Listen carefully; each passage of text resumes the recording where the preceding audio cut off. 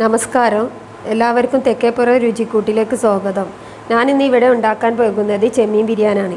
1 kilo ചെമ്മീന് 1 kilo അരിയാണ് എടുത്തിരിക്കുന്നത്. അതായത് കോല അരിയാണ് ഞാൻ ഇതിനായിട്ട് എടുത്തത്. ചില ആൾക്കാർ കൈമ എടുക്കാറുണ്ട്. കൈമനെക്കാട്ടി ബെറ്ററായി തോന്നിയിരിക്കുന്നത് എനിക്ക് കോലയാണ്. പിന്നെ ഇതിന് വേണ്ട സാധനങ്ങൾ 1/2 കിലോ ഉള്ളിയാണ് എടുത്തത്, പെരിഞ്ചീരം, ജിഞ്ചർ ഗാർലിക് പേസ്റ്റ്, തക്കാളി, കരിയേപ്പ്, മല്ലിയില, മുളക് പൊടി, മുളക്, തൈര്, ഗരം മസാല, ഉപ്പ്, മഞ്ഞൾപ്പൊടി. ഇനി നമുക്ക് ചെമ്മീൻ വൃത്തിയാക്കിയെടുക്കാം. ചെമ്മീൻ വൃത്തിയാക്കുന്നത് എല്ലാവർക്കും അറിയുന്നതായിരിക്കും, പക്ഷേ ഞാൻ എൻ്റെ രീതിയിൽ എങ്ങനെയാണ് വൃത്തിയാക്കുന്നതെന്ന് കാണിച്ചു തരാം.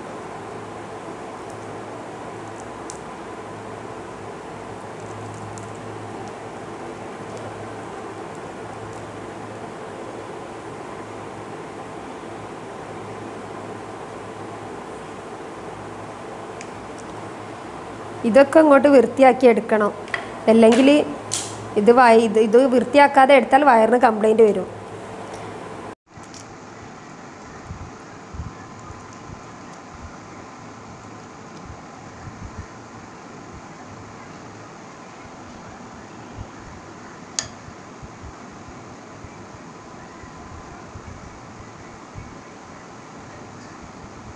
വൃത്തിയാക്കി കഴിഞ്ഞു. ഇനി നമുക്ക് ഇതിലേക്കുള്ള മസാല തയ്യാറാക്കാം. അതിന് ഞാൻ 1 സ്പൂൺ മുളക് പൊടി ചേർക്കുന്നു, 1/2 ടീസ്പൂൺ മഞ്ഞൾപ്പൊടി, പെരിഞ്ചീരകപ്പൊടി, 1/2 ടീസ്പൂൺ ഉപ്പ്. ഇനി നന്നായിട്ടൊന്ന് മിക്സ് ചെയ്യാം.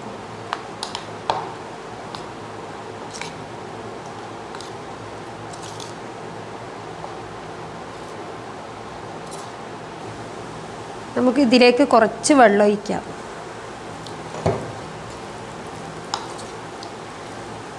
ഇനി ഇതൊരു 10 മിനിറ്റ് ഫ്രിഡ്ജിൽ വെച്ചതിന് ശേഷം ആണ് പൊരിച്ചെടുക്കേണ്ടത്. ചട്ടി ചൂടായി കഴിഞ്ഞ് ഇനി നമുക്ക് ചെമ്മീനൊന്ന് പൊരിച്ചെടുക്കാം.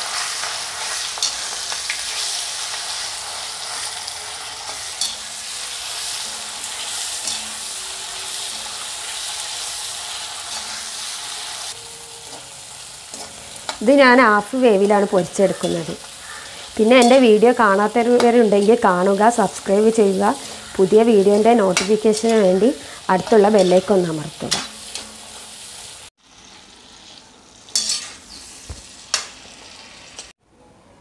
ഇത് ഹാഫ് വേവിൽ റെഡിയായി കഴിഞ്ഞ് ഇനി നമുക്ക് ഇതിലേക്കുള്ള മസാല തയ്യാറാക്കാം. ചെമ്മീൻ പൊരിച്ച ഓയിൽ തന്നെയാണ് ഞാൻ മസാല തയ്യാറാക്കുന്നത്. ഇതിലേക്ക് ഞാൻ ചപ്പുപൊതിന, കരിയേപ്പ് ചേർക്കുന്നുണ്ട്. 1/2 ടീസ്പൂൺ ജിഞ്ചർ ഗാർലിക് പേസ്റ്റ്,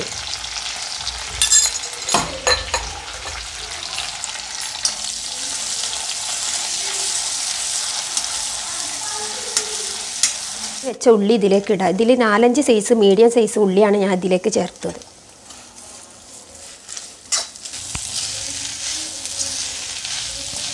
മിക്സിയിലിട്ട് ഗ്രൈൻഡ് ചെയ്ത 4-5 മുളകാണ് ഞാൻ ഇതിലേക്ക് ചേർക്കുന്നത്.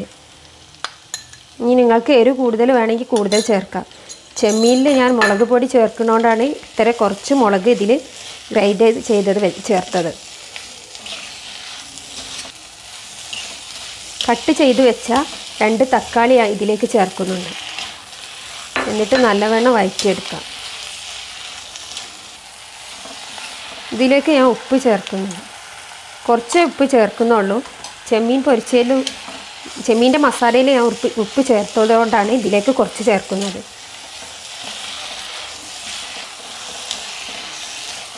ഇനി നമുക്ക് 1/2 ടീസ്പൂൺ വീതം ഗരം മസാല, പെരിഞ്ചീരകപ്പൊടി, മഞ്ഞൾപ്പൊടി എന്നിവ ചേർക്കാം.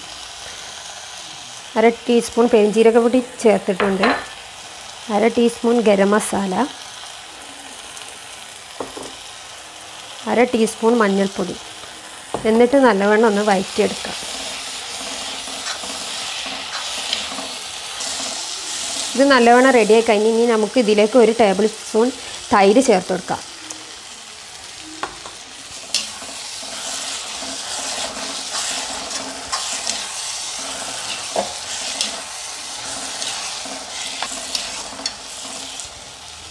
ഈ വഴറ്റി വെച്ച ഉള്ളിയിലേക്ക് പൊരിച്ച് വെച്ച ചെമ്മീനിട്ട് നല്ലവണ്ണം ഒന്ന് മിക്സ് ചെയ്യാം.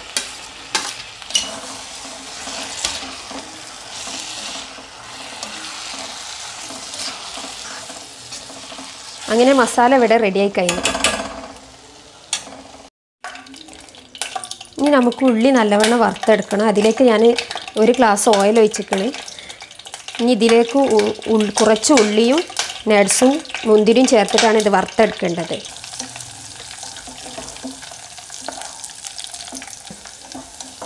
ഇത് ചെറിയ തോതിലൊരു ഗോൾഡൻ കളർ ആവണ വരെ ഇങ്ങനെ വഴറ്റിയെടുത്താൽ മതി. ഉള്ളി വഴറ്റി വെച്ച ഓയിൽ ഞാൻ അതിലേക്ക് ചേർക്കുന്നുണ്ട്.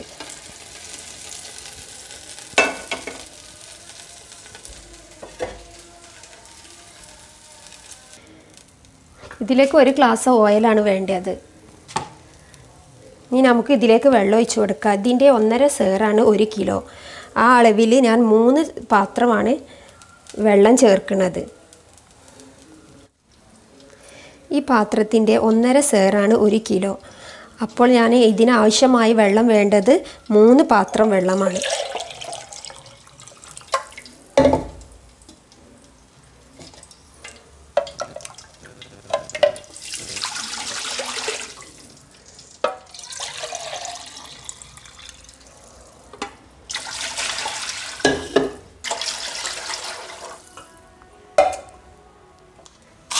ഇതിലേക്ക് ഞാൻ ഉപ്പ് ചേർത്ത് കൊടുക്കുന്നുണ്ട്. ഇനി നമുക്കിത് തിളച്ച് വരുന്നത് വരെ മൂടി വെക്കാം.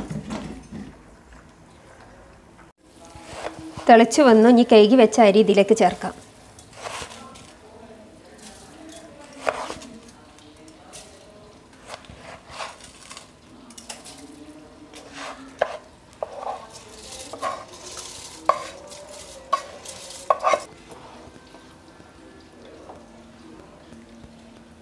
ഇത് റെഡി ആവുന്നത് വരെ ഒന്ന് നമുക്കിത് അടിച്ച് വെക്കാം.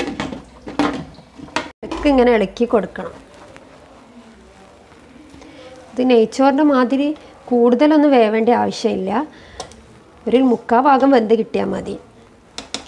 ബാക്കി അടിയിൽ മസാല ഇട്ട് കഴിഞ്ഞിട്ട് പിന്നെ ഒന്ന് വേവിക്കുന്നതുകൊണ്ടാണ് പറഞ്ഞത് 3/4 ഭാഗം വെന്താൽ മതിയെന്ന്. ഇത് വെള്ളം നല്ലോണം വറ്റിയിട്ടില്ല. അപ്പോൾ കുറച്ച് നേരം കൂടി ഒന്ന് മൂടി വെക്കാം. ഇനി നമുക്കിത് റെഡി ആയിക്കണോ നോക്കാം. അത് റെഡിയായി കഴിഞ്ഞ്. ഇനി നമുക്ക് വേറൊരു പാത്രത്തിലേക്ക് ഇത് മാറ്റാം.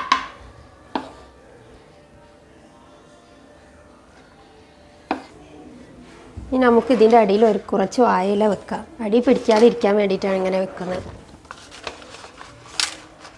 ഇതിൻ്റെ മേലേക്കാണ് ഞാൻ മസാല ഇടുന്നത്.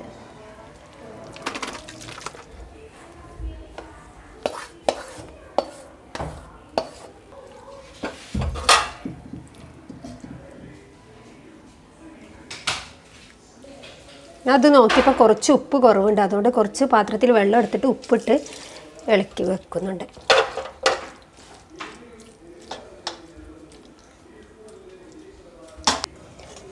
ഇനി നമുക്ക് ഇതിൻ്റെ മേലെ വേവിച്ച് വെച്ച ചോറ് ഇടുന്നുണ്ട്.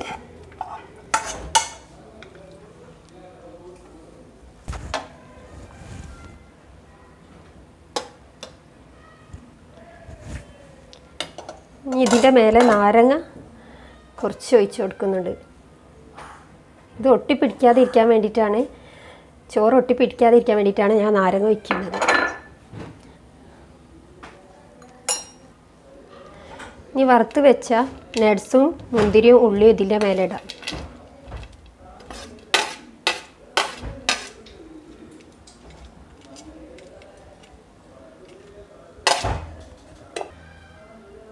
ഇതിൻ്റെ മേലെ ഞാൻ 1/2 ടീസ്പൂൺ ഗരം മസാല ചേർക്കുന്നുണ്ട്.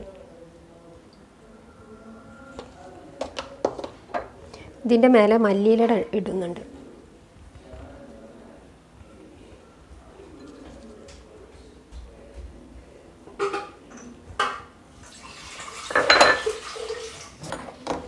ഇനി നമുക്കിത് ലോ ഫ്ലെയിമിൽ വെച്ചിട്ട് ഒരു 25 മിനിറ്റ് മൂടി വെച്ച് വേവിച്ചെടുക്കാം.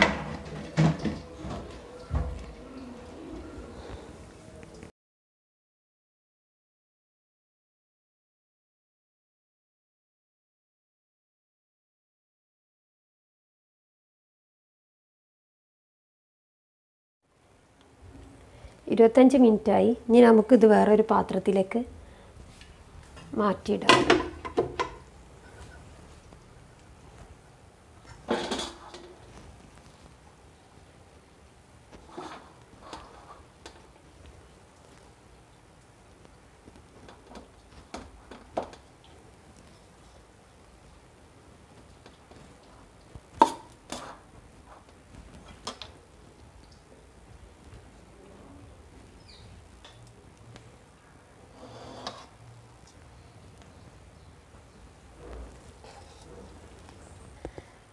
അങ്ങനെ റൈസ് ഒരു പാത്രത്തിലേക്ക് മാറ്റി. ഇനിയും അതേമാതിരി മസാല ഞാൻ വേറൊരു പാത്രത്തിലേക്ക് മാറ്റുന്നുണ്ട്.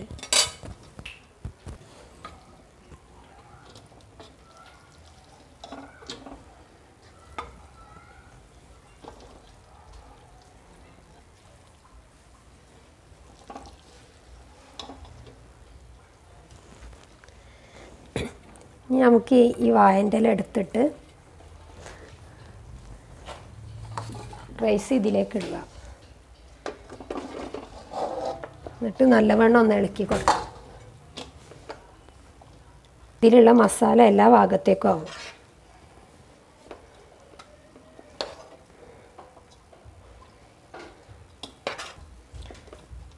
ഇത് എല്ലാ ഭാഗത്തേക്കും ഇങ്ങനെ ഇളക്കി മിക്സ് ചെയ്ത് വെച്ചു. അങ്ങനെ തെക്കേപ്പുറം സ്റ്റൈലുള്ള ചെമ്മീൻ ബിരിയാണി റെഡിയായി കഴിഞ്ഞു. എൻ്റെ വീഡിയോ ഇഷ്ടപ്പെട്ടാൽ നിങ്ങൾ ഷെയർ ചെയ്യുക.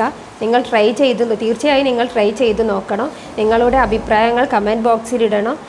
എൻ്റെ ചാനൽ സബ്സ്ക്രൈബ് ചെയ്യാത്തവരാണെങ്കിൽ തീർച്ചയായും നിങ്ങൾ സബ്സ്ക്രൈബ് ചെയ്യണം. അതിൻ്റെ തൊട്ടടുത്തുള്ള ബെല്ലൈക്കൺ ഒന്ന് അമർത്തുകയും വേണം.